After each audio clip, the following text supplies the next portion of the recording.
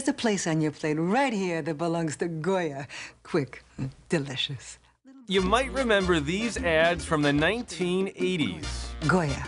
Oh, Goya!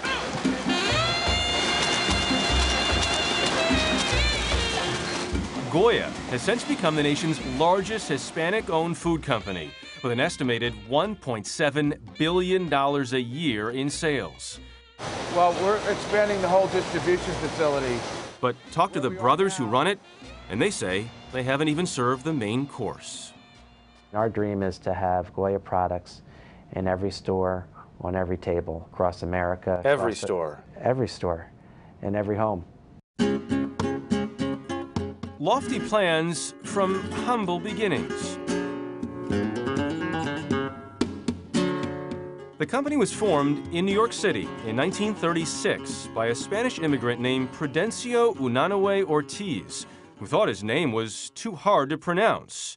So that same year, Unanue bought the name Goya from a Moroccan sardine manufacturer for $1.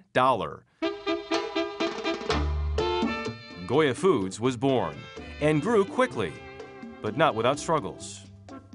The supermarkets at that time didn't want to recognize the Latino community, kind of didn't want that element in their stores. Bob Unanue is Prudencio's grandson and Goya's current president. You know, what a lot of people feel is when an immigrant comes into this country, they'll soon switch over to American cuisine, hot dogs and hamburgers and things like that. But food is a deep tradition for most immigrants, and that's what makes the brand and our cuisine so powerful to the immigrant community, is that tie to homeland and cuisine. But we say among Latinos, we're united by language and separated by the bean. Everybody has their favorite bean.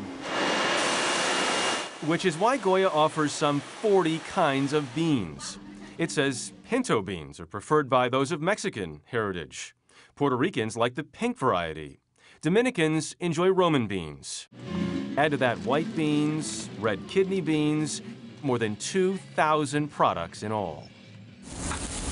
Black beans are what celebrity chef Alex Garcia of New York City's Copacabana Supper Club prefers when he cooks up his signature dish, pabellon criollo, served in a distinctive way.